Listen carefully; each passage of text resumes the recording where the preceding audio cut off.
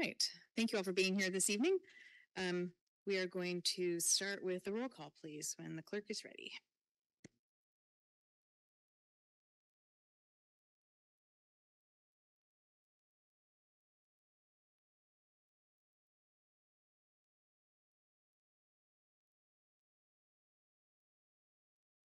Test. Mayor, I'm having a slight feedback issue. Just a moment.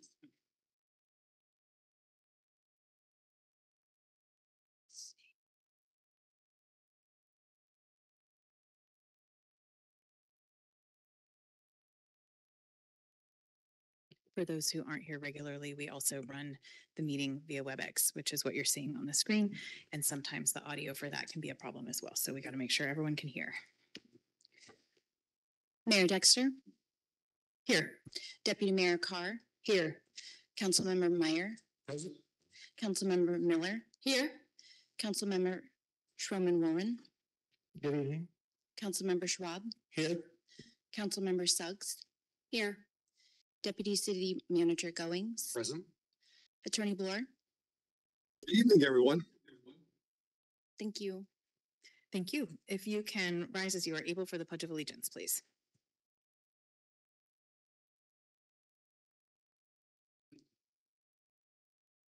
I pledge allegiance to the flag of the United States of America and to the republic for which it stands, one nation under God, indivisible, with liberty and justice for all. All right, I am going to stay standing.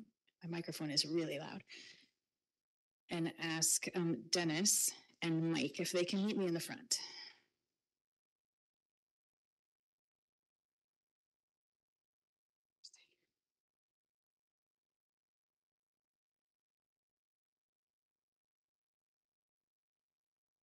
All right. Thank you all for being here this evening. A number of people are here because of this gentleman standing beside me. And it is my pleasure and honor this evening to recognize Dennis Edgington for his years of dedication to the city of Port Angeles, to our customers, and to thank him and wish him well as he enjoys more than just today. Apparently was his very first day of being officially retired and not having to get up for anything. So I'm sure he'll find, like everyone else, that his calendar will fill up quickly, but it will maybe be with things that are a little more fun. So I did get up at 3:30 this morning. Okay. So, ingrained. Well, we'll hope for you that that changes at some point. Or you can get those early flights. So I have a proclamation to read this evening, and then we'll hear a couple words from our Director of Public Works, and then if Dennis, if you want to say something as well, you're welcome to. A proclamation in recognition of the public service of Dennis Edgington. Whereas Dennis Edgington began his career with the City of Port Angeles Public Works Department on April 1st, 1988. During his next 36 years, worked in the Streets Division and then the Water Division, eventually becoming the Water Distribution Lead Worker. Whereas his dedication to deliver safe and healthy water to the citizens of Port Angeles has shown consistently throughout the years. The number of times his life has been interrupted by storms, water main breaks, and providing customer service are innumerable. Dennis also spent 24 selfless years as a volunteer firefighter with the City of Port Angeles Fire Department. Whereas Dennis has over many years provided leadership and tutelage to multiple generations of utility workers within the Water Division. He consciously built meaningful relationships throughout all the other divisions within Public Works as his coworkers retired or transferred, and Dennis opted to stay behind to pick up the pieces. Whereas whether it was supervising a busy construction site, managing a large-scale water event, or lending a hand to another division, Dennis brought a unique ability to bring order to chaos, to lead, and to make good decisions under pressure. Dennis has assumed an outsized role during these events due to his skill and competence. Whereas Dennis, through many years of solid work and accomplishments, has gained the respect of his coworkers and supervisors, his ability to provide the citizens of Port Angeles with clean drinking water and the way he provided excellent customer service to all those affected during outages has not been lost by his peers. It goes without saying that his supervisors and colleagues always slept well at night, knowing Dennis was on the job. Now, therefore, I, Kate Dexter, Mayor, on behalf of the City of Port Angeles, City Council of Port Angeles, and Nathan West, City Manager, on behalf of the city staff, with great appreciation for his service to our community do hereby approve the retirement of Dennis Edgington. His public service and dedication will be missed by all. Thank you very much. Thank you.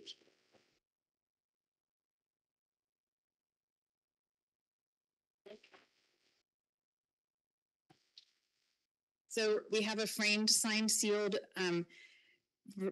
copy of that for the original of the proclamation for Dennis, as well as a city coin. So Nice. thank you very much. And I'm going to hand the mic over to Okay. Mike real quick. Thank you, Mayor. This as a water guy myself, I know a couple of things.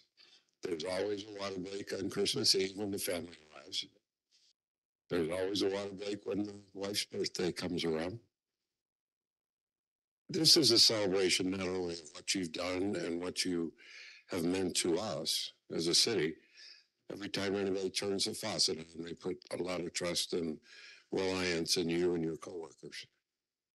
But it's also a celebration of your family and what they've given up over the years. I want to thank them. I want to thank you. I'm really proud of what you did while you were here, even with that fire department stuff. But that is a good training ground to graduate to Public Works. Dennis, thank you again. It's a pleasure working with you. Thank you.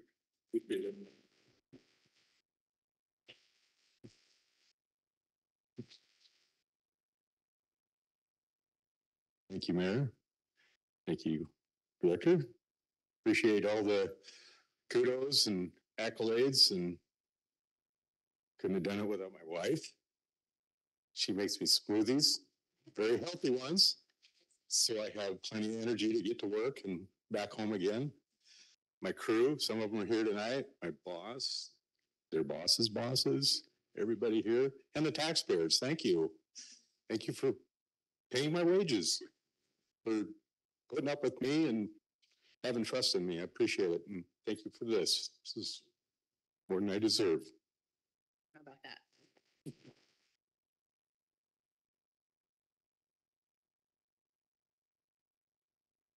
Okay, don't run off because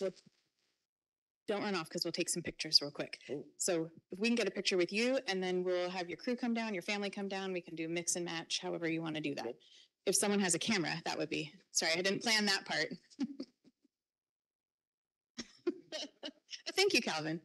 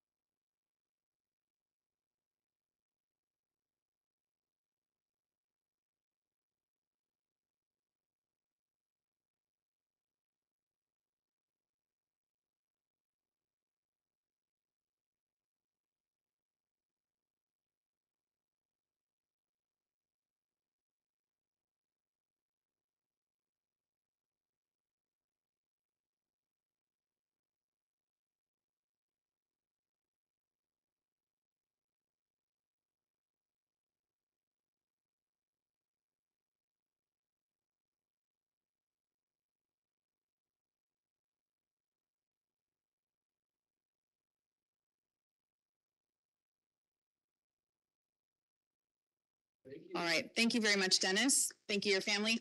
And if you guys want to go out in the hall, you're welcome to hang out and take some more pictures. We'll give Mike a few minutes if he wants to join you.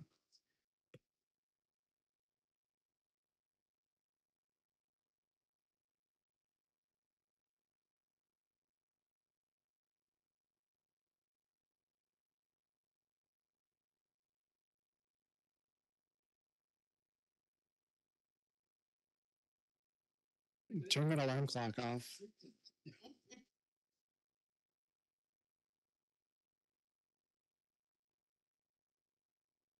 All right.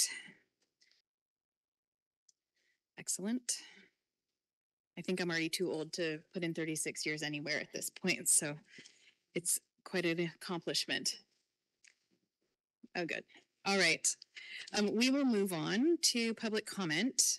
There's no one signed up for in-person public comment, but we do have some folks online. If you have public comment related to any of tonight's agenda items, please raise your hand now.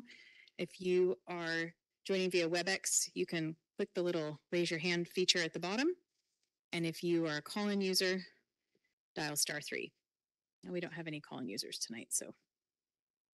And we do have a second public comment period at the end for items that are not on the agenda, if anyone has something along those lines they'd wish to speak to. I don't see any hands, so just pause another minute because sometimes if you're new, it's hard to find the button. All right, I don't see any hands, so feel free to join us for the second public comment period if something strikes your fancy. We have a guest this evening, so I'm going to move that presentation up. Colleen McAleer is here to give us an update on the EDC. Thank you, Colleen, for being here tonight. Mayor? Colleen, just give me one moment here. I'm getting logged in. Okay, thank you. So my name's Colleen McAleer, and I serve as the county's executive director of the Clallam County EDC, Economic Development Council, the state and county designated economic development agency for Clallam County. And I really appreciate the opportunity, Mayor Dexter and council members, to share with you some of the work we've been doing over the past about 15 months, I think, since I've last been here. So as soon as the slides pull up, I will get started.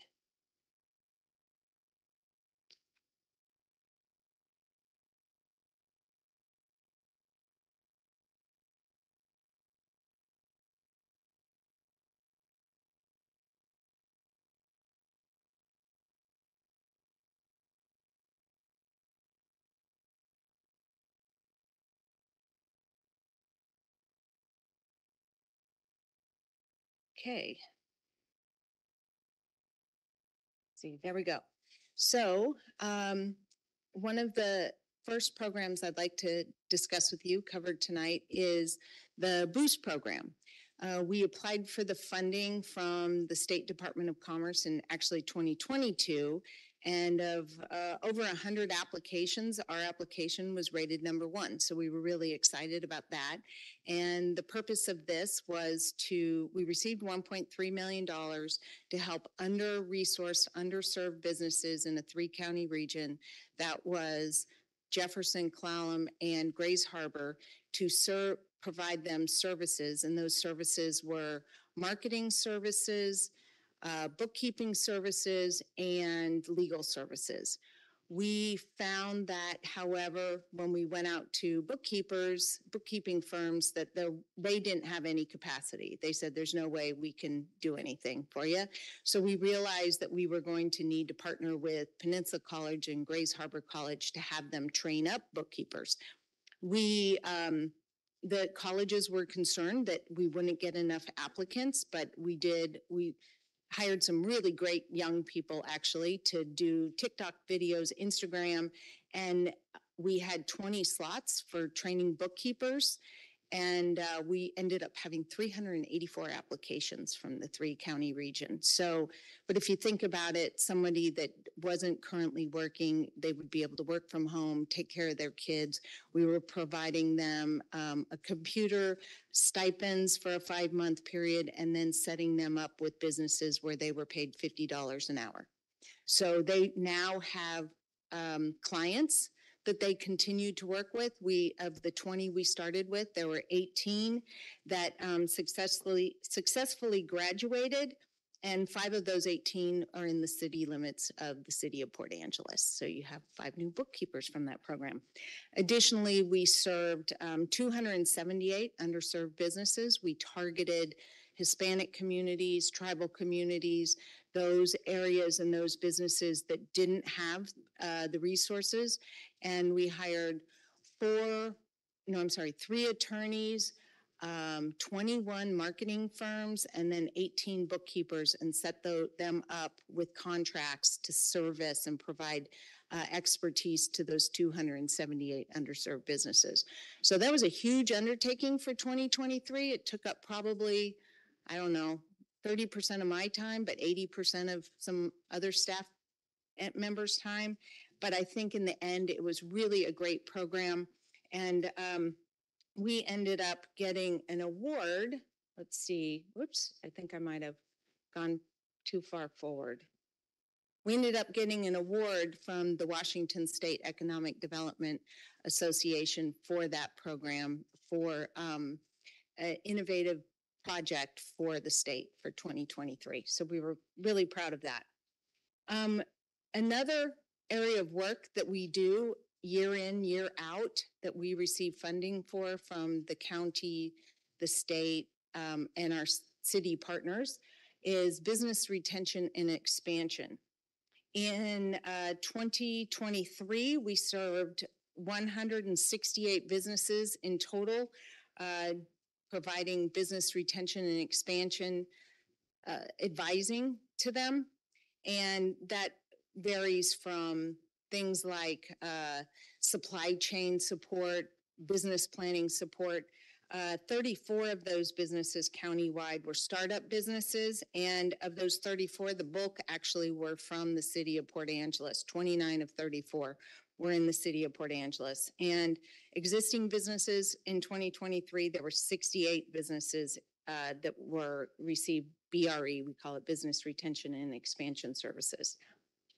And the next area that I wanted to cover was our work in the North Olympic Apex Accelerator. This was something, as I'm a former veteran or I am a veteran, and I had a woman-owned business, and also we are a hub zone. And so I had for years tried to get support from what was called PTAC, the Procurement Technical Assistance Center, and could not get any support. I had to end up going to the Olympia office to get any support. And I shared this frustration with Congressman Kilmer that we were not getting these services. And so he had DOD, that was the funding agency, check into it, and they found that not only in the last year had they not, the local PTAC office, which was out of Kitsap County, had they not served any businesses in Clallam or Jefferson counties, but going back 2 years, they hadn't, 3 years, they went back 10 years and found they had only supported 3 businesses in Jefferson or Clallam counties. So he agreed to advocate for us having our own funding. And so we now have the North Olympic, was PTAC. They've decided to change the name of the program to Apex Accelerator. And program-wide in 2023, we served 97 businesses with our program manager, and now we also have a counselor in addition to the program manager. So we received $345,000 annually in that program, where in 2022 it was 0. So that's a big success, and the purpose of that program is to get small businesses federal, state, and local government contracts, but also to train our local governments about how they can, with low risk, hire local businesses. So we believe it's been a big success, and we think that that program is just going to continue to grow. And please, if you have any questions, feel free to ask as I move through this. The next is the Recompete grant. I was really proud that the board, of which Nathan West serves on behalf of the city of Port Angeles, voted to invest $80,000 to support the Recompete Phase 1 application. There were 500, I'm sure heard, there were 566 applications nationwide, and 22 were selected to move forward to Phase 2. Ours was one of those, and ours is the only one in the state. Additionally, we've received $1 million, so that $80,000 is definitely paid off. $500,000 from the state for the Securing Federal Funding Initiative, and the Strategic Development Grant funding that the coalition between the 2 counties received from the Economic Development Administration, that's part of the U.S. Department of Commerce. So now, of course, we're working on Phase 2. Trying to get to the big $50 million prize. And we, the portion that the Clallam EDC is focused on is the Natural Resources Innovation Center. We call it NREC.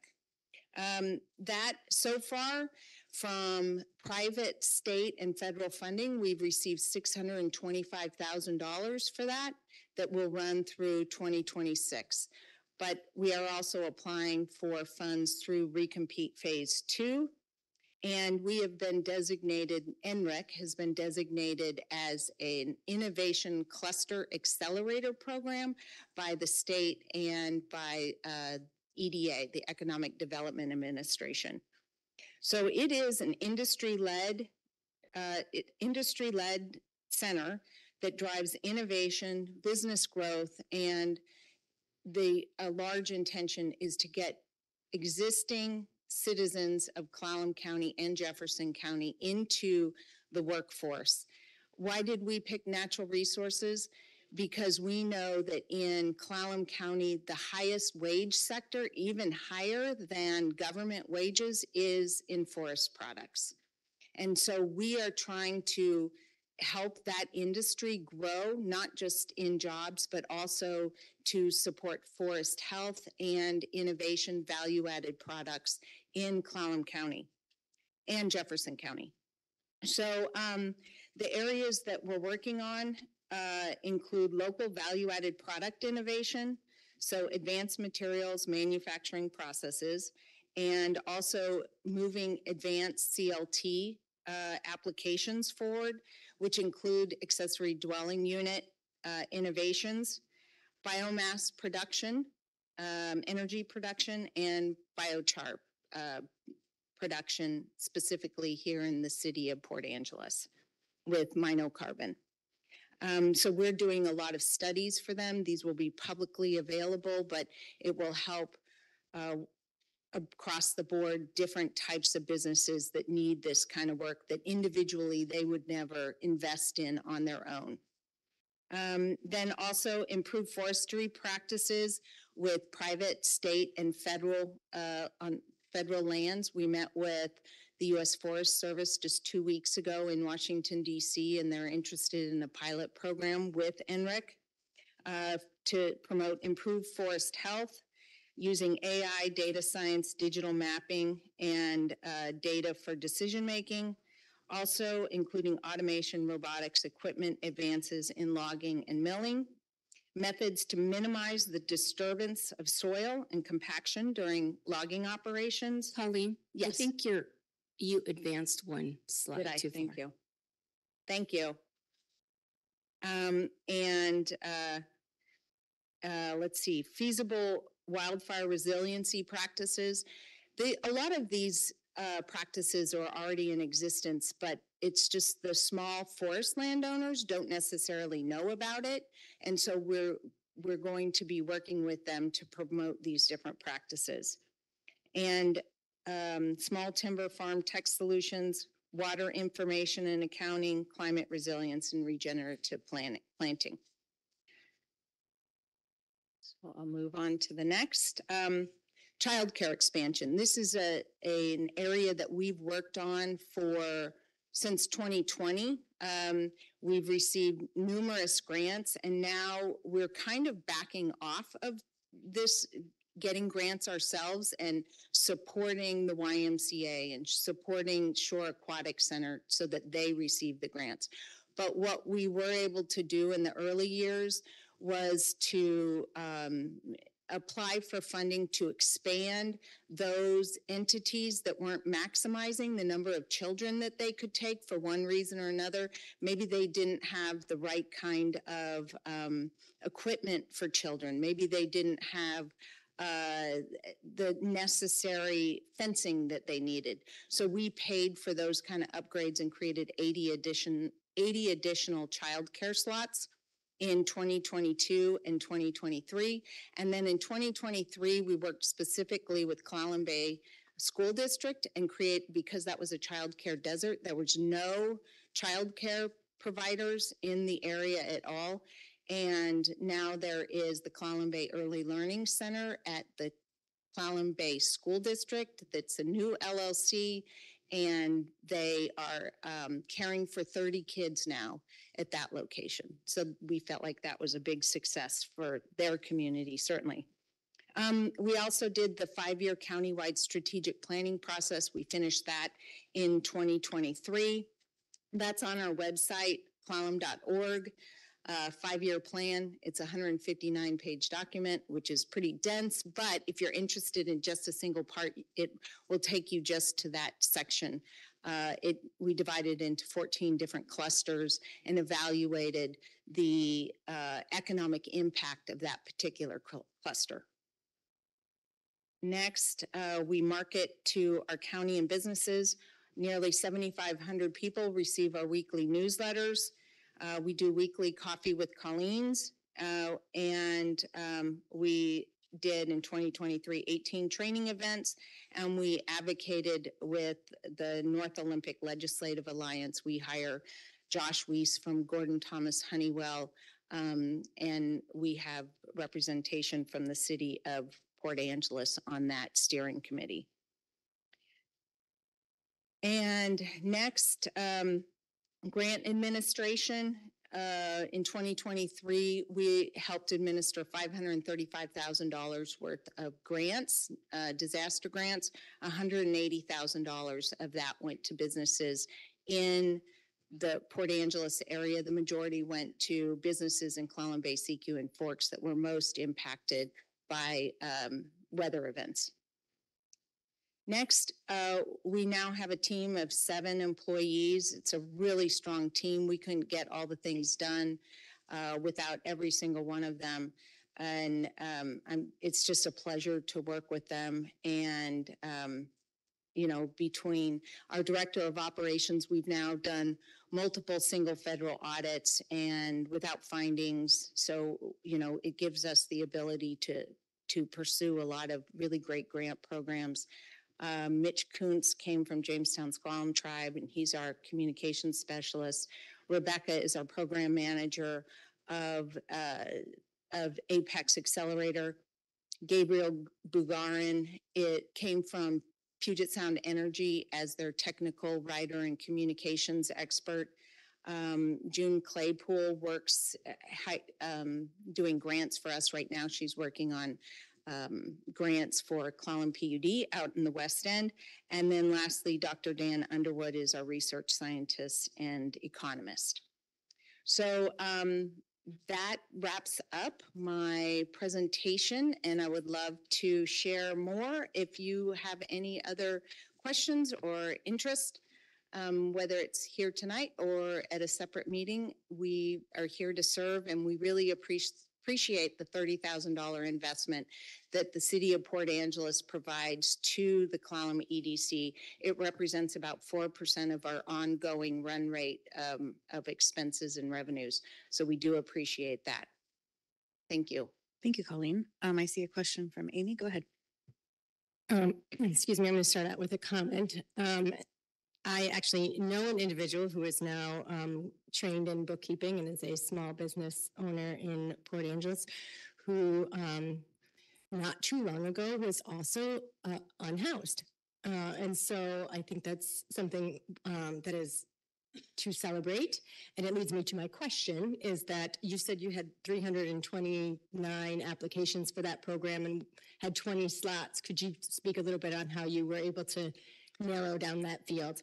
So we had a group that represented Peninsula College and people from Jefferson, EDC Team Jefferson, our EDC, and Grays Harbor. And the first thing that we said is we can do no harm. So we really picked the cream of the crop applicants.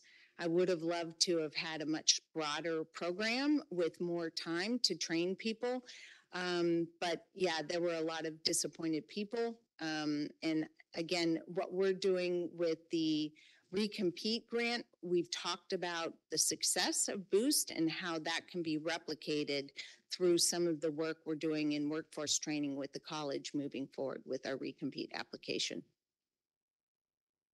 Thank you. Latricia, go ahead. I just want to say congratulations on the APACs, developing that new program for Jefferson Clallam County. I remember talking about the TPAC and the staff in Bremerton. So I guess my question on that was, what was the lesson learned that over 10 years, only 3, what was the holdup? Was it staff that directed it, chose not to direct it to the counties? Yes, I'll tell you exactly what it was. So, EDA, no, I'm sorry, DOD, that's the funding agency, requires a local match of 40%. And so Kitsap government was providing the 40% match. And they were telling their EDC that housed the PTAC program, your priority is helping businesses in Kitsap County, not these other counties. They're not putting any money into this program. And so when I talked to the executive director at the time of the Kitsap Economic Development Alliance, he said, listen, we're not going to support you guys out there. You need to get your own PTAC if you want support. And so I shared that with the head of the PTAC program in Olympia, and she said, oh, I'm really sorry. I will help you personally. And that's, you know, what we would end up doing is directing people to the one person that was willing to take those businesses on. Okay, well, that's great. Congratulations. I think that's really great. I remember you talking about that earlier when I got on, like 2020, 21, you were talking about it. But another question I have is the recompete. So congratulations, we've moved from phase 1, now we're into phase 2. What are some of the words of wisdom from the funding agency side saying you have a really strong package, but these are things that maybe you should tighten up at, is there anything that we as council could do to help move that along? I know that there's a long list of projects. Yes. And how do we get that successfully through? That we were just discussing that today at our grant writer meeting. You can have up to 3 to 8 projects. NRIC is one, governance is another. There are 4 job creation projects, and then there's barrier removal and workforce training. And what the feedback we got from phase 1 is this is a really well-supported application. We had 49 letters of support. But they said, you've got a very large geography. You have a very complex governing structure. You've got a lot of entities involved, and you are talking about supporting 4 different industry sectors. It's too much. You need to narrow down your story. You need to have a story that you can tell that if only we could fix this, then everything would blossom and be wonderful. And so we've really recognized that we need to narrow it down to maritime and forest products. So we've had to let go of some of the ideas around, like dental hygienist was one that they called out, that they said that's an outlier, that doesn't fit in your story. So we've gone back to the drawing board. We also are really focusing on our underserved communities from Quilcene, Brennan, Forks, and our 5 tribes. And we are putting a lot of specific funding into those sectors because the entire intention around equity and is to ensure that we're meeting that goal and that we get the 25 to 54-year-olds that are not in the workforce, that are struggling back into the workforce. So it was good input that they provided. And through the Innovation Cluster Accelerator Program, there have been experts that have come to Port Angeles to work with us at our ecosystem team meetings from Finland and Norway that have done this over and over again. And they really recommended that we as NREC needed to focus. We needed to pick one industry sector and work on that and not spread ourselves too thin. So we got the same message again, and that's the way we're moving forward. Thank you. Thank you. Are there any other comments or questions? Brendan, go ahead.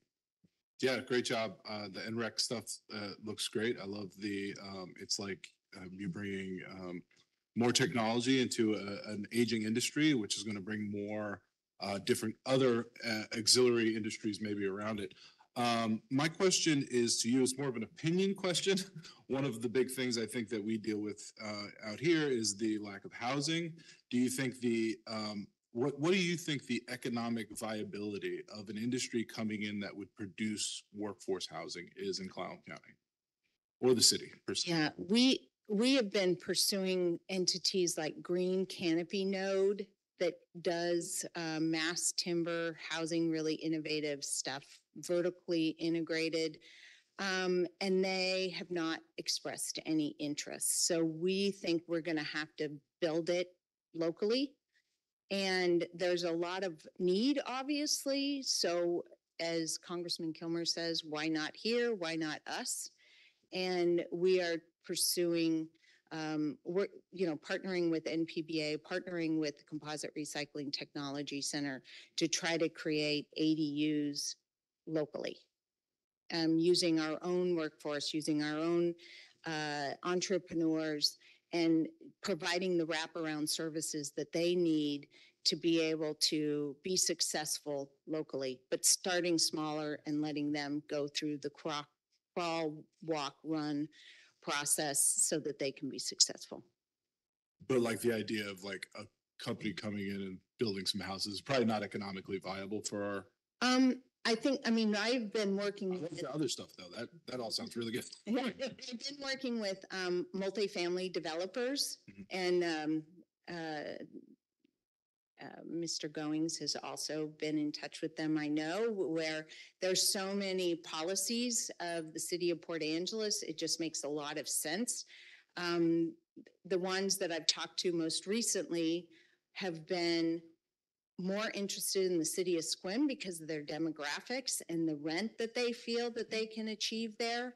But once they enter into our area and become more accustomed to the subcontractors and they feel more comfortable, then they've talked about doing some affordable or workforce housing in the city of Port Angeles because of the great policy lineup that you have for your city.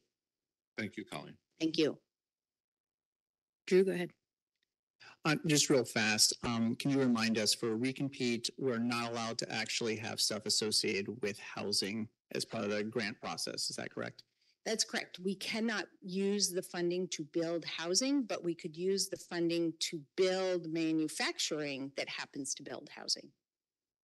And that's specifically the part that I'm most excited for is the composites and getting wood from the tribe to then partner with PA, and I think Port Townsend either does or will have permit ready plans as well. So to get that chain from A to Z and go back to a Sears Roebuck catalog style housing, I think will be very beneficial. Yes. That's the vision. Now we just need money. The minor details. Yeah. All right. Any other comments or questions from council? Okay. Well, thank you very much for coming this evening. Oh, go ahead. Thank you, Mayor. Colleen, I just wanted to thank you for all the good hard work that you and your team are bringing to the county and our community. Especially, I want to highlight the program that Rebecca runs, where we every few months it seems we get together with a bunch of contractors, large and small, and we try and break down those barriers of how to bid on public comments or contracts rather. And we in Public Works have contracts large and small, and it brings a couple of tremendous benefits. Not only are we seeing new players in the game, which tightens up everybody's prices to the benefit of the city. But I think Nathan, Manager West, recently reported on one of your coffees that the amount of local contractors bidding on our stuff is up tremendously, as is the number of successful bids. So that's employing local people without a buying preference, and it's helping to expand our economic base. And I thank you for that program. Well, thank you very much. As an elected official at the port for years, I would find myself so frustrated when we would get responses to RFPs and none of the responders would be local. And the port didn't even say where the bidders were located, and I made them change that. And I'd say, I'd growl and none of these are local. When are we going to get local companies bidding on our really rare economic development dollars that for building capital? And so it's been a pet peeve of mine that I'm really excited that we're making some progress finally. Only took 10 years, but pleasantly persistent eventually pays off. Excellent. Way to end with some alliteration. Oh, Latricia has another question. Go ahead. Just a follow-up question I want to tack onto that. Does that training also include going after National Park Service, federal grants? Yes. So, Yes. projects too? Olympic National Okay. Park, you name it, any kind of federal, state, or local government. Okay, perfect. Mhm. Thanks. Which she's now gotten up. Last year, there was, I believe it was almost $14 million that she was instrumental in helping businesses bid on projects. Yeah, I'm always talking about, we've got small minority businesses and federal FAR acquisition has programs for minority owned, Mm-hmm.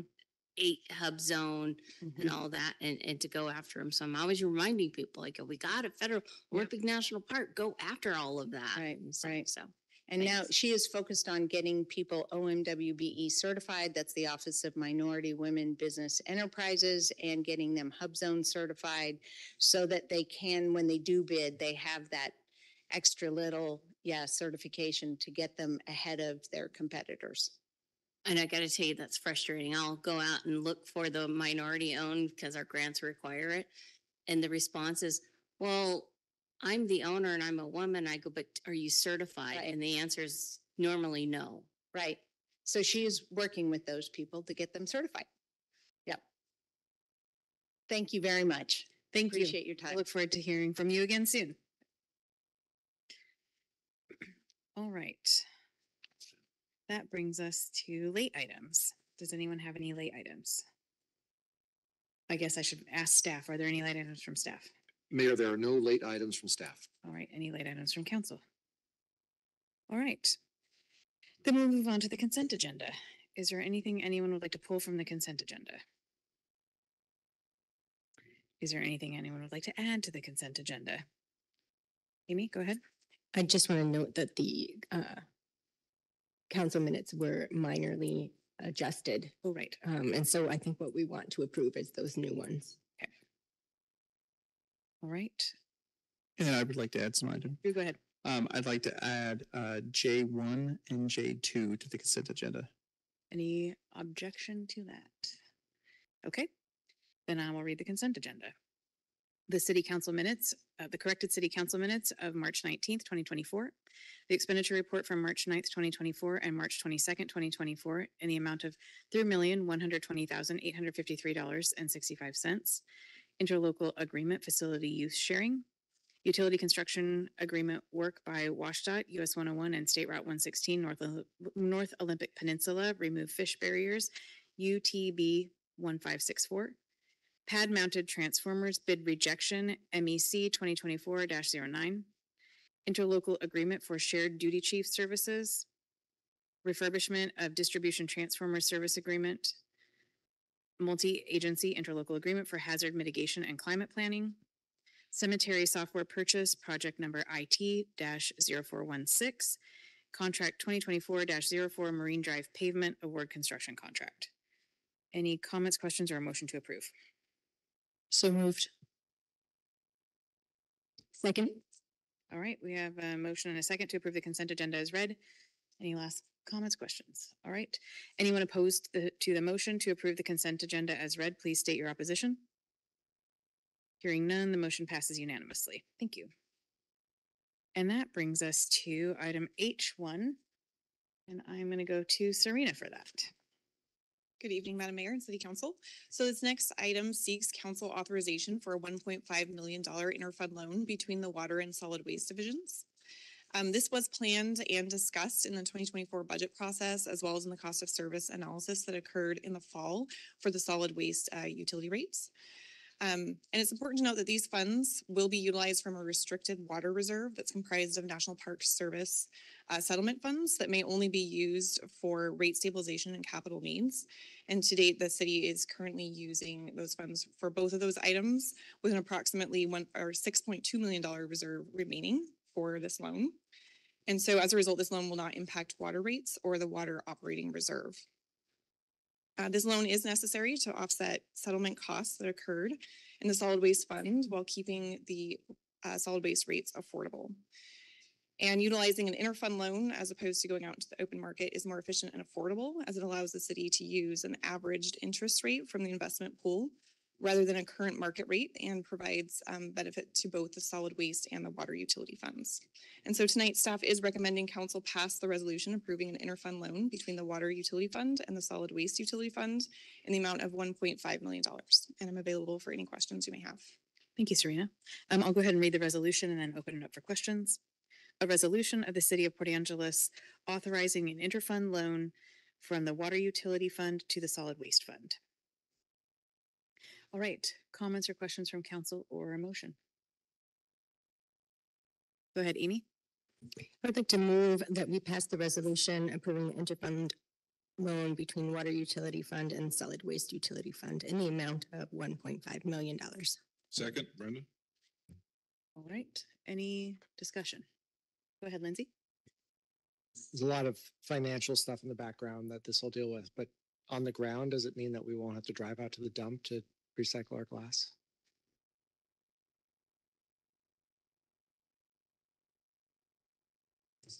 Thank you for the question, council member. At the moment, we are still trying to identify funds to buy additional glass bins. So we are looking at that program. One of the things that I don't know if it's good news or bad. We are not meeting the level of deposit that we envisioned. So the trucking is down. So we are looking at buying additional glass bins and expanding that program, hoping to get more participation. Should we add an extra 60,000 in here and borrow it from the water? I don't, You have that covered. I don't think that's necessary at this particular point, but I'll remember and come back to you if it becomes apparent that it is. Thank you. Any other questions from council? All right.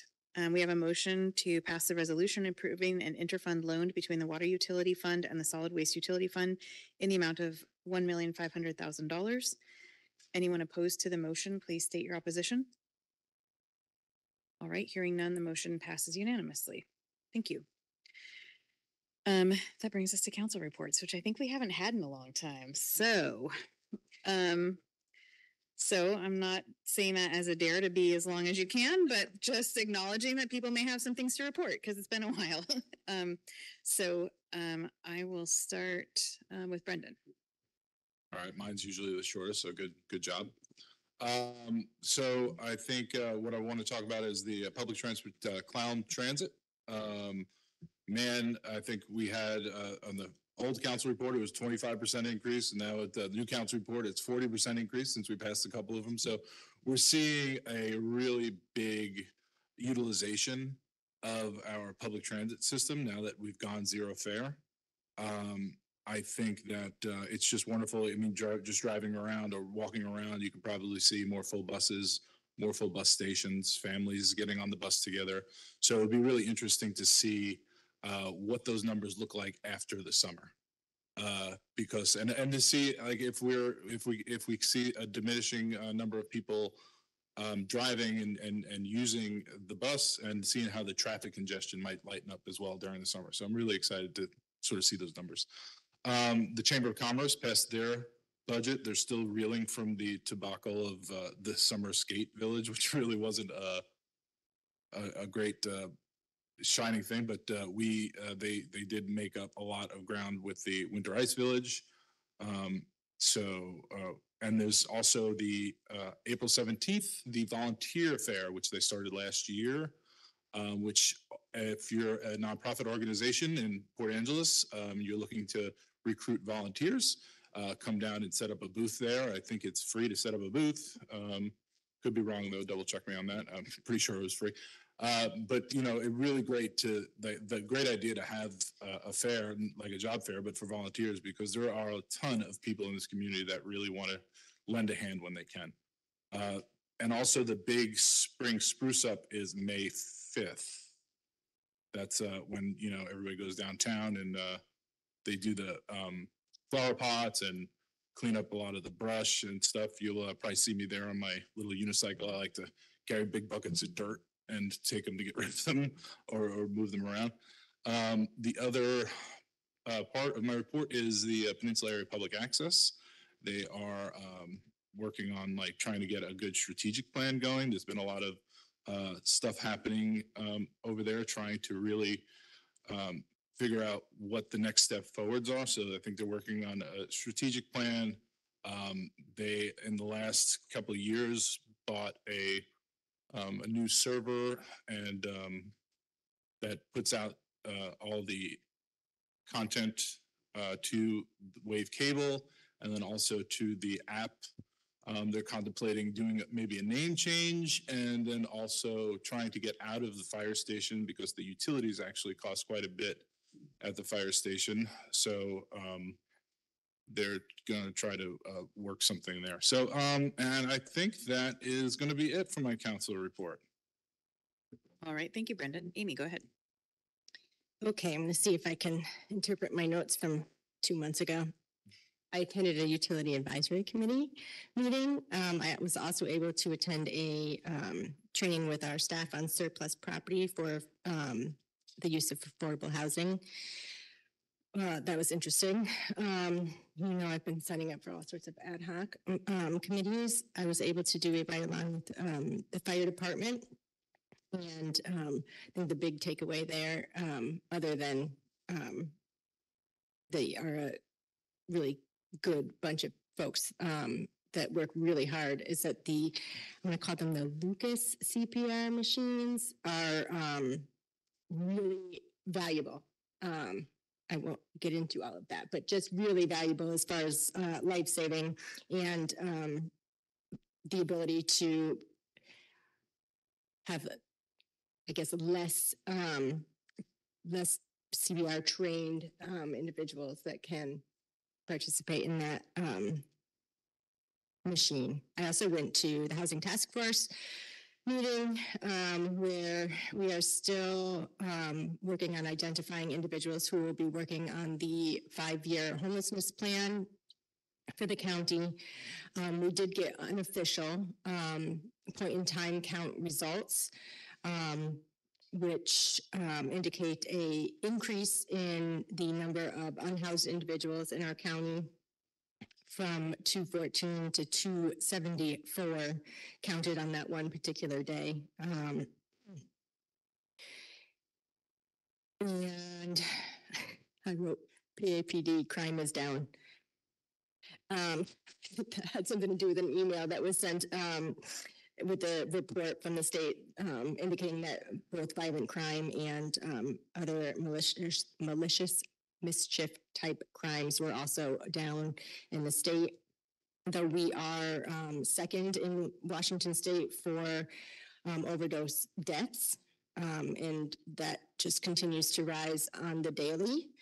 I was able to attend the State of the City presentation and the Peninsula Housing Authority strategic planning, which also you attended, to participate in that event. I was honored to be able to present a recovery-friendly language presentation at Peninsula College, as well as the Olympic Community of Health also did a much longer, more in-depth training on recovery-friendly language to help to decrease the stigma associated with substance use disorders so that more people can reach out and get the help and treatment that is needed.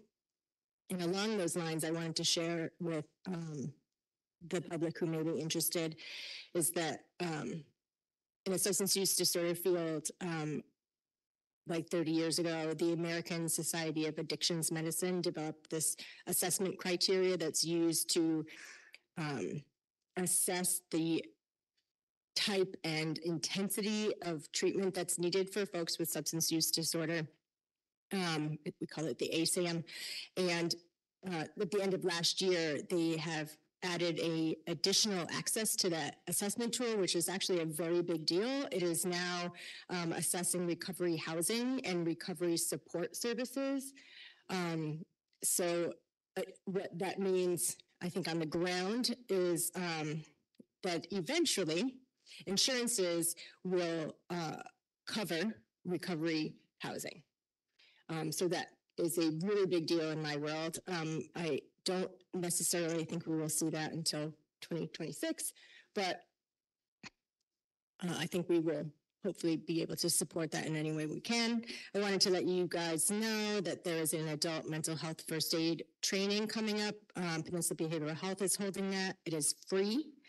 The next one for adults is May 23rd, and there is one also for youth mental health, which is April 27th, hosted at the Shore Aquatic Center. So you can reserve your space by going to Peninsula Behavioral Health. And my last thing is that for our next meeting, I will not be in the country and I will be asked to be excused. Thank you. Thank you, Navarra.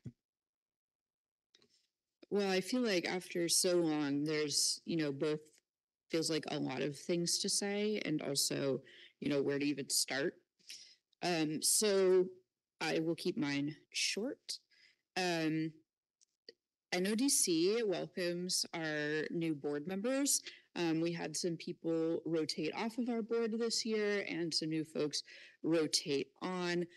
Because it's a bi-county, it's Clallam and Jefferson counties, we try to keep an equal number of, elected folks versus non-electeds, and also solid representation from both Clallam and Jefferson County, so no one really feels left out or like, there's, really kind of what Colleen was talking about earlier about how, when you have, one county that's overrepresented, maybe the other county doesn't see as much support. So we try to have a pretty even distribution of our board members.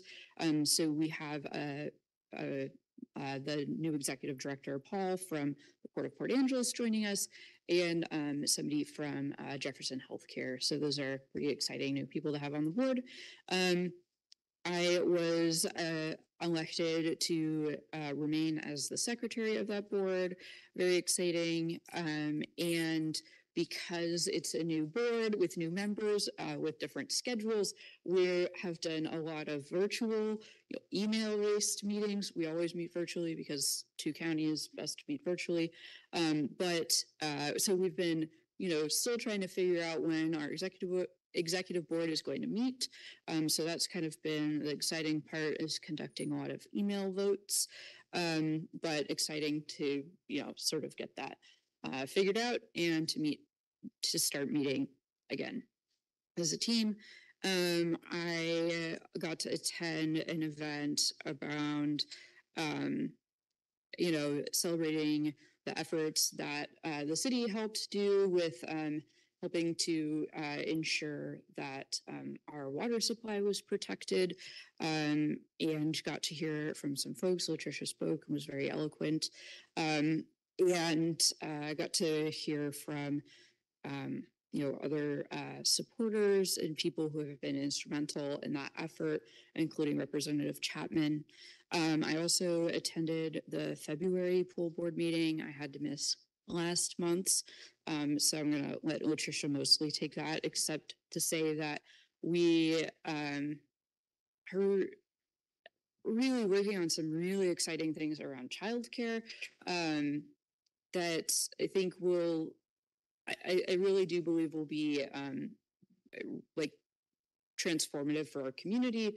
And Latricia and I, as part of the board, got a tour of the facility that we have to do this childcare facility at, which is our neighbors right next door, at the old school board OMC building.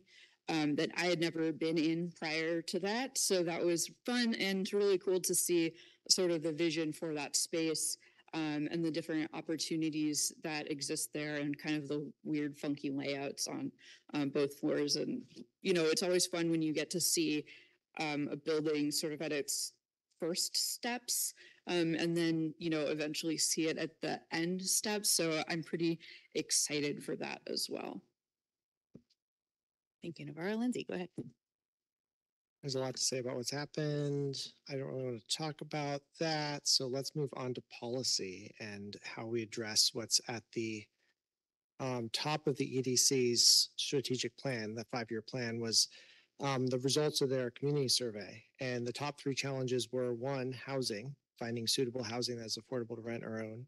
2, healthcare, access to quality healthcare. And 3, employment, finding a job that will allow one or more that will allow one to meet their financial obligations, which I think ties back into housing and affordable housing. So we don't have enough housing units in Port Angeles. I think we all know that for our residents, and we're not solving that problem through building new housing at the scale needed. That means that we need to continue to look at how our current housing stock is being used. The census's most recent data for Port Angeles, the 2022 American Community Survey 5-year estimates that there are 9,930 housing units in Port Angeles, with 843 of those units vacant. That's 8.5% of our housing stock, although there's a margin of error in the census data that is 2.1% for that. So, 8.5% plus or minus 2.1%. The census's definition for vacant housing unit, I think, is a valuable definition and one that we could use in our own policymaking. Basically, it's a housing unit is vacant if no one is living in it at the time of the interview, unless its occupants are only temporarily absent. That definition does have extensive details about when a newly constructed unit gets counted as vacant housing. Basically, when does it get counted as housing? And then also for blighted properties, the definition includes, quote, vacant units are excluded if they are exposed to the elements, that is, if the roof, walls, windows, or doors no longer protect the interior from the elements, or if there is positive evidence, such as sign on the house or block, that the unit is to be demolished or is condemned, end quote. So with about 843 vacant housing units, we have a lot of potential housing that is going unused for housing. It is not serving the purpose it was designed for. We do want some percentage of vacant housing as people do move around, but long-term vacancy is something our community cannot afford. For the health, safety, and welfare of our residents, we need to help this vacant housing get back to doing its purpose, which is housing our residents. So long-term vacancy doesn't benefit our community, and it also probably doesn't benefit most of the people who own it. So I was looking into this and the idea of property ownership leading to wealth accumulation. There's a 2021 study by researchers at the Federal Reserve of Cleveland that compared the capital gain from housing ownership to stocks and bonds, and found that home prices have grown much more slowly than the S&P 500, for example, or even an average investment grade corporate bond. So that was true even for San Francisco home prices, which they compared to as well. Maybe Port Angeles home prices have accumulated faster than San Francisco's over the last 30 years. I'd love to hear from local experts on that. But while there's a widely held belief that owning real property is valuable wealth accumulation, most of the people who are sitting on vacant housing in Port Angeles for the investment value would probably be making a better return putting their money somewhere else. It's not our job to save people from bad investment decisions, but when those decisions also hurt our community by denying residents a place to live, we should take action to incentivize occupied housing units. I would note, I think the point in time count estimates that Amy shared were about 250 people. And here we're talking about even that low end 8.5% minus 2.1%. We're still talking about twice that number of housing units just in Port Angeles compared to a point in time count for the entire county. So, so what I would propose for this, and I'm throwing this out now because I want to have this conversation with council colleagues, with our staff, with stakeholders in the community. But what I would propose is a small fee that grows over time so that it doesn't harm short-term vacancy, but does create a strong incentive for not sitting on unoccupied housing for the long term. So for example, and this is just starting point, start the vacant housing fee at $1 a month and have it double every month that the property is vacant, and also automatically forgive the fee on the last 6 months of vacancy so that nobody is caught by surprise by an exponentially increasing fee. A policy like that would mean that someone who leaves their housing unit vacant for 12 months would have a $63 fee. Someone who leaves their housing unit vacant for 24 months or 2 years would have a $131,071 fee. I won't even mention what it'd be after 3 years. Nobody would want to do that for 4 years. There are easy remedies for vacant housing units. So it's not like people are stuck or stranded here. You can rent it, you can sell it. These actions can be done within a few months, at which point the fee is negligible or non-existent. Those remedies would help restore our existing housing stock to its purpose as housing, which will greatly benefit our community. So at this point, I just want to throw that out. I look forward to further conversation. And, you know, when we have a housing shortage, it's important that we build what we need. It's also important that we don't lose it out the back end by not using our housing for what it's for. Thank you. Thank you, Lindsay. Drew, go ahead. Thank you. Just to dovetail real fast, if we have a conversation about vacant properties and how we want to go about that, I would like to throw in commercial properties as well on that list. Since it's kind of the same idea, if your business has been unoccupied for the last 4 years, why? So if possible, adding those two together if we decide to talk about those. So yes, this is actually my first council report since our last council report was in December before I was actually assigned anything. So let me see if I can condense 3 months worth of stuff into 2 minutes or less. So I, as well as Lindsay, did the AWC Action Days back in February. That had a lot of good training. It was good to meet other council members and members of other cities and kind of find out what is unique or difficult for us is easy for others and vice versa, but also kind of learning a little more about the process as well as making connections. So that was really nice. One of the committees that I'm currently serving on is the Olympic Peninsula Tourism Commission. That has met. I and Ben Stanley from the planning department both serve on that. We've only had 2 meetings so far this year. They basically have just gone over upcoming events and things of that nature, so we're aware of them. Our next meeting, which is normally scheduled for this Thursday, is actually canceled, so we will not be having that. However, most of my time has been dumped into the North Olympic Peninsula Recompete Coalition. So that's actually, I'm the one on Recompete for that. I had to check my notes. We've met 10 times so far this year. So we average about every other week, and the final due date is the 25th of this month. So we're actually scheduled every single week this month to meet for Recompete. I am not going to get into a summary of where we're at.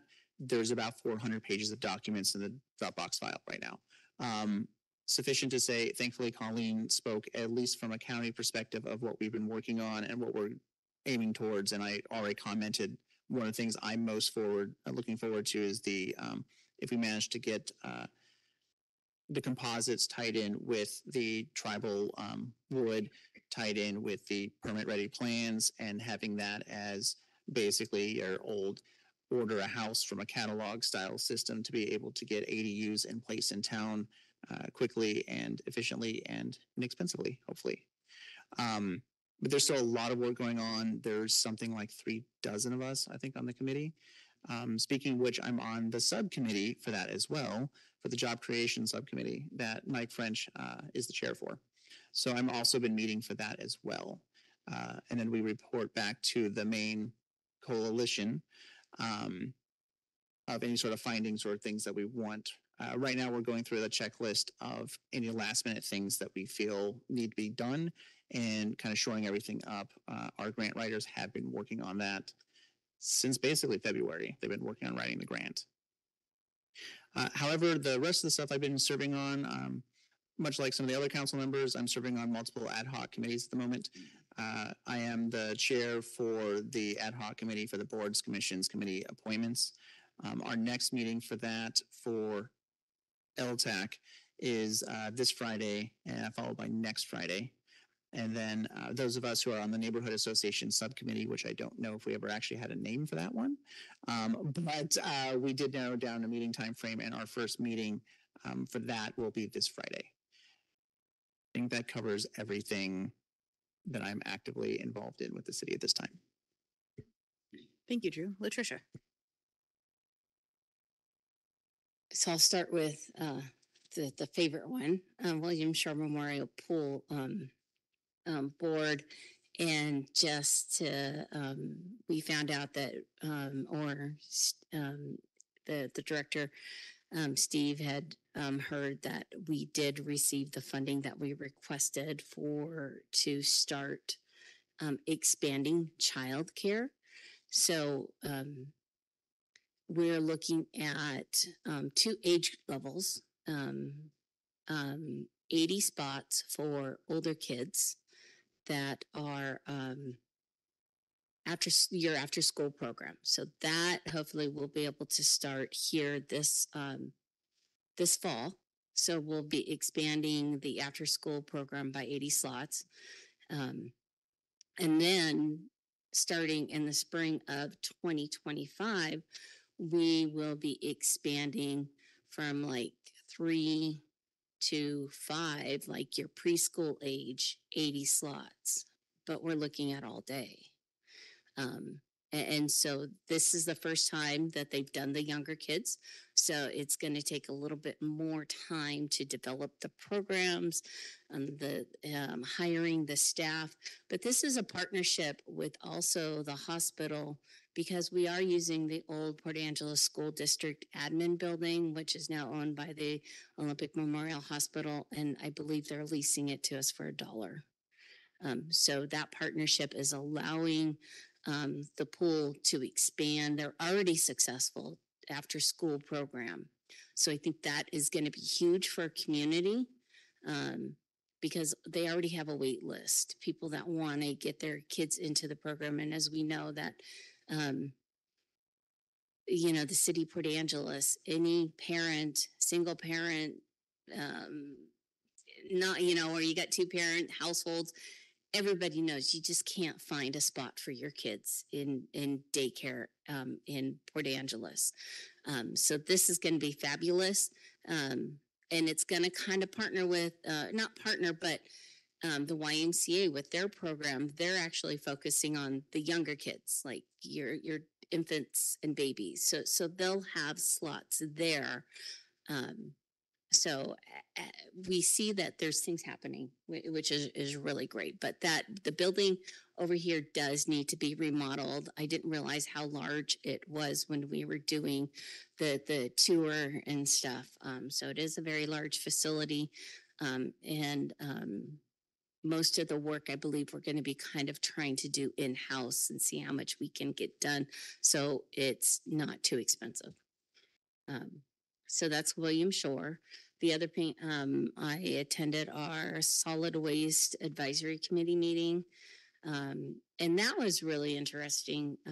They talked, Department of Ecology had a presentation, and they talked about kind of a new things that they're doing. They have this little program that they're expanding and trying to get additional funding to market and talk with communities to talk about or to come up with ideas, and encouraging small businesses to think about what they call downstream and upstream end of products. So like upstream is before a product is developed, think about how it's going to be disposed of. And so what can we do to make it better for the environment? And then downstream is, how can we reduce the downstream product so we're not exporting as much out to be disposed of? So like you asked about glass. I mean, they talked about glass recycling, which is really hard because there's just so many different types of glass, and the cost to do it, where you have to ship it to, because here locally we don't have anybody who uses glass, and so all of our glass has to get shipped out. But so this Department of Ecology presentation was really informational. I did send it to Mike, and then we also talked about the solid waste management plan is due to be um, reviewed. And so they were going over chapter 5 at the last meeting. And so I'll work with Mike more on that, on recommendations for this, for the review. And I don't know, words aren't coming to my mind. Just the review of the plan so that because it was 2021 and it's got to be done every 5 years. So that was part of the discussion. But I think it's, even as us as users and consumers, I think it's important too that we communicate with our community to talk about ways to reduce what you're consuming and what you're sending out to be disposed of. How can you purchase things? Can you buy things in bulk? Can you, instead of individual single water bottles, can you use your reusable mugs all the time instead of individual water bottles? So I think we as consumers, for the benefit of our watershed, need to think about that. And then I also want to jump to talking about our watershed. I still want to remind people that the state of Washington and Clallam County, we still have an emergency, a drought emergency going on. Our drought emergency doesn't end until June of 2024. We are seeing less snowpack, less than even last year. We are seeing, I mean, we had a pretty mild winter. I mean, and so I think our snowpack was at 71% of what it was the year before. So I imagine in my work that I do working for the tribe, we are already talking about having to address drought conditions a month sooner than we did last year. So in the Dungeness, we're talking about pulse flows happening 1 month sooner because we predict that droughts are going to happen sooner than they did last year. So I just want to remind people, conserve water. If you have a garden, have your barrels where you can store rainwater and tap into that during the summertime. But it looks like we're going to be looking at a sea of brown grass. I enjoy my brown grass. I don't have to mow it as much. So, just a reminder to our community that, install low flow shower heads and faucet heads, and the city of Port Angeles, we have those available. Just come on down and ask for them, because again, we're going to have another drought year, and wouldn't surprise me that we just kind of roll into another 2025 26 year of droughts. So droughts still continue. Okay, so I've talked about solid wastes. Clallam County MRC participating. I've participated in the subcommittee about developing a process to engage Clallam County commissioners and other parties that bring issues to the Clallam County Marine Resources Committee for input. Sometimes if it's a permit that, say, Clallam County would like MRC input, we're developing an actual process for that to happen. But I haven't had, for the regular MRC meeting, I haven't had a committee meeting. So there's a lot going on. And I'm sure it might be mentioned, maybe Calvin might mention it, about the ribbon cutting ceremony for Volunteer Field. So I'll let you mention that instead of me. But please make sure we conserve our water. Thank you. Thank you, Latricia. I won't rehash everything. I don't have much to rehash anyway. A lot of my meetings are by email, as it turns out, or anyway. Faro has their big fundraiser coming up on May 10th. So we've been spending time talking about that at our Faro meetings. Another nice thing is that since we have an IT manager again, I was able to connect Melissa, the executive director of Faro, with Eric, because they still rely on our systems for phone and IT, and there have been some glitchy stuff going on. And so having some fresh eyes to go down and someone who can, who's got the capacity to help with that will be really nice. And I think I mentioned this at a previous council report, so it's been a while. The Law Enforcement and Firefighter Disability Fund, Disability Committee, by butchering the name, is still looking for members to get us to a solid quorum on a regular basis. So this is, I guess, mostly to staff. If there are retired firefighters and or law enforcement officers who are PERS 1 who might be interested in serving, let's see about getting them on the committee. We represent, the city of Port Angeles represents the largest number of retirees on that, but that board serves. So we're in it for a while and we want to be able to serve them well. And I'll stop there and go to Calvin. Thank you, Mayor, members of the council. In your packet, you'll notice an update on the city council phone discussion from your previous meeting. There's also a Public Works and Utilities grant and loan status report, as well as a consultant report. And I'll toss it to the Parks, Recreation, and Facilities Director to give a quick update on this week's festivities. Thank you, Madam Mayor, Council. Today, Jessica Straits, our communication specialist, sent out a notice for a ribbon cutting ceremony at Volunteer Field on Friday, on April 5th. That's this Friday, and it's going to be in between a JV and a varsity game. So we're trying to look at between 12 and 12:30 is the estimated time frame, and we hope to see you there. Go ahead. I just want to ask, point of clarification, how many of us are planning to attend for notice requirement? Because I might go. I'll probably go. Well, our I was subcommittee. gonna say our subcommittee Same meets at time. 12, so at least 3 of us won't be there. I guess I need to leave my mic on.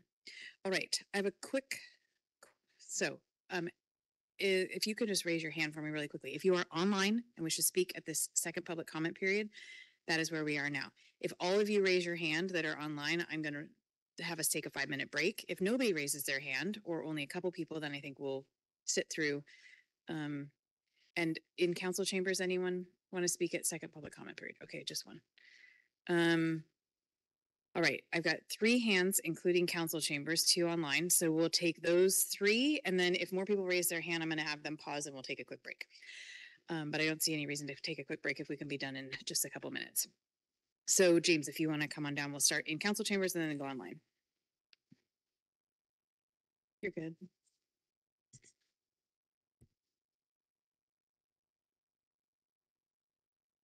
Hi, I'm James Taylor. I live here in the city. My friend and neighbor talked about unused housing. I think that's a great idea. One of the things I think I heard you say was the fee would start at $1 and double rather than some by another $1. Because if you're doubling fees every month, then that ends up being 2 to the 29th, which is a huge number at the end of 2 years. So I think what you said double, but or maybe that's just what I heard. The other thing I heard and have question about is the houses that aren't habitable, and maybe, that's coming around in the future, but I didn't hear, what the action plan for those are. And, you and I can walk down, the alley between 3rd and 4th and just see all kinds of crap that can just barely stand up. So, it'd be really nice both from an environmental point of view, from a fire hazard point of view, that we start addressing some of these uninhabitable spaces. Then thirdly, I only said I had 2 items. What you mentioned, when I was on planning commission, we really would have loved to be involved, to be your ears and your eyes and your legs to pursue this. Planning commission was quite an adventure, and it always seemed like we only heard about stuff kind of after the fact. So, for the benefit of the future planning commission, I really think they would love to be involved in something as you're describing. Right. Hey, thank you. Thank you, James. We'll go to S. Blake online.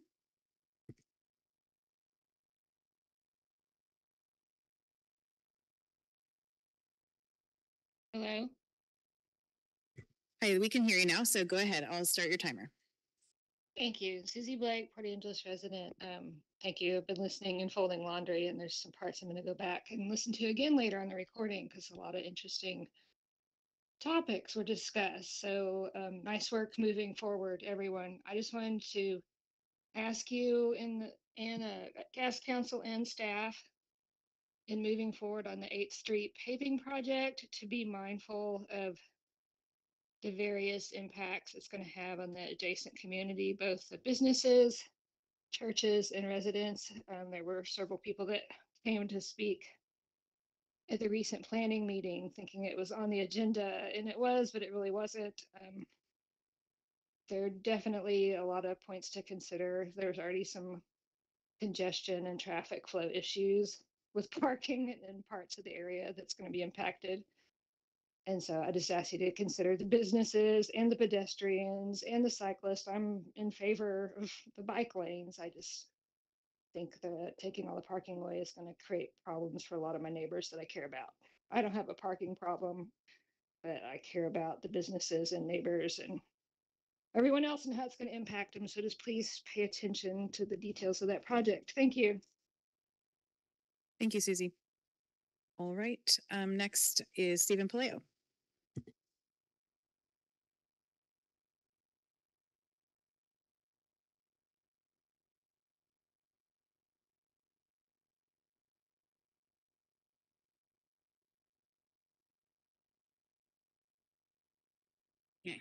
I can hear you now. Go ahead. Okay, sorry about that. Stephen Paleo. I own a couple businesses in the city of Port Angeles. I'm also the president of the Olympic Peninsula Lodging Alliance and treasurer for the Waterfront District Board. Tonight, I'm not really speaking as representing any of those organizations, just merely a member of our community. I just want to make sure you guys are aware. I missed the beginning of the meeting. I don't know if it was addressed, but this past Saturday, we had a great volunteer turnout for the Welcoming Vista work that was done, and it was put on by Tom at North Olympic Land Trust. So I just want to make sure people acknowledge the effort that he's put on. Remember, this was a goal from Elevate PA and the Waterfront District. We had Chamber of Commerce there with Mark Abshire. We had North Olympic Land Trust people there, multiple members from Olympic Peninsula Lodging Alliance, Holden Fleming and his entire family. Thank you to all of them. The next work party for this Welcoming Vista is April 13th. Please mark your calendars there.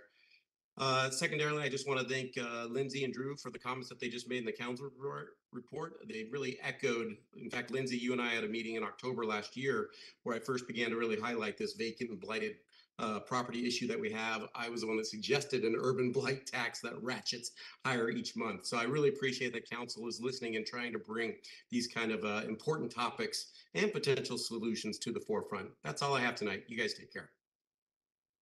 Thank you, Stephen. All right, and I see John, you changed your mind.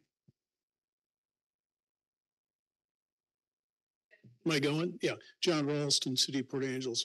I'm hoping on the 8th Street reconstruction from Lincoln to C Street or thereabouts across both bridges doesn't eliminate any parking for the businesses. And I don't know, and I haven't asked the question of Mike, if bike lanes are really driving the improvement on 8th Street.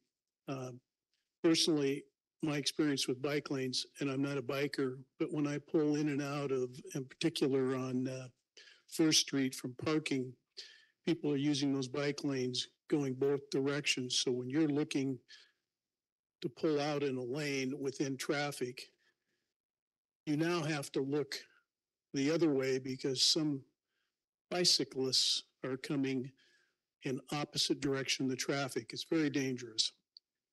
So please don't eliminate any parking spots.